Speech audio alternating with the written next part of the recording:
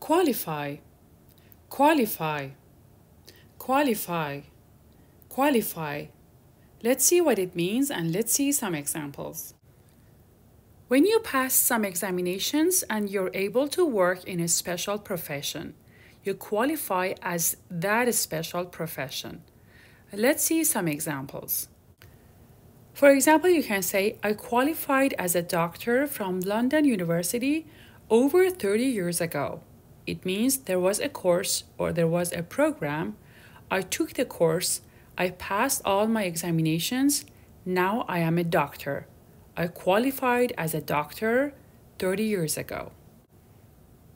Let's see some more examples. He qualified as a vet last year. It means that there was a course to become a veterinarian.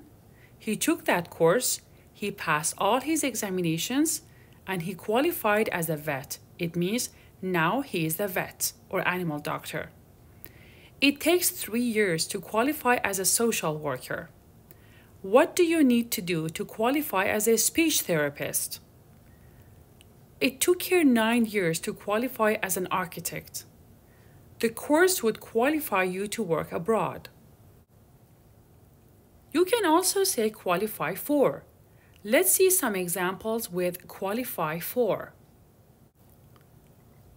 Qualify for means to have the legal right to have or to do something because of the situation you're in, or to cause someone to have such a right.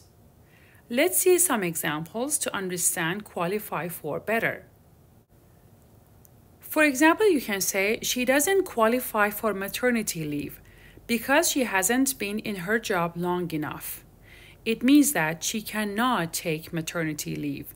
She doesn't have the legal right because she hasn't been in her job long enough to be qualified for maternity leave. To qualify for the competition, you need to be over 18.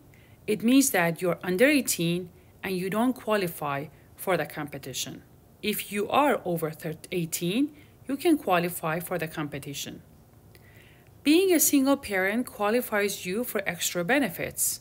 It means because you're a single parent, you can have extra benefits legally. Thanks for watching this video. Don't forget to like and subscribe. Thank you.